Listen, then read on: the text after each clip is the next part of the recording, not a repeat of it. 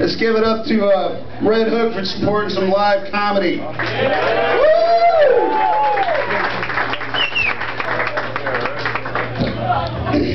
That clapping reminds me, you guys notice that this is a golf clap? You guys ever see that? Humming. The golfer's clap. It's that idiot that I am for the longest time. I thought the golf clap was a venereal disease that was contracted by members of the PGA. I thought the original carrier was Tiger Woods. I thought there was something similar. I get a lot of feedback here. Step back too. Step back. How's that? The other back. Oh, fuck it. How's everyone doing tonight? Fuck yeah, I thought that there was a VD of NASCAR as well, but I wasn't sure what the name was. I kept hearing this phrase over and over again. I thought it was one of the symptoms. It was Dick Trickle.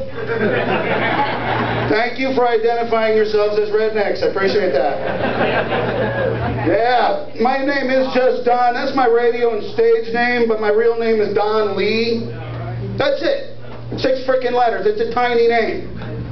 In fact, the only person I ever met in my entire life with a shorter name than my own was my wife's Chinese gynecologist.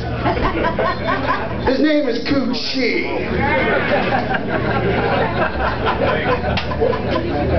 I can't actually see you guys too well tonight. I normally wear glasses, but I didn't break them. My woman's girlfriend came over the other day. She sat on them and broke them. It was my fault, though. I really should have took my glasses off. Think about that one, folks. It catches up to you in a second. Doing comedy is kind of interesting. You run into all kinds of people, some more frightening than others. Like about 2 weeks ago, I was in a restroom, and a guy came up to me and he said, "Hey, Just Don, you're a funny comedian. Hey, I've got some blow. Do you want to do a bump?" I was like, "Man, I don't even like cocaine. I do kind of like the way it smells, though."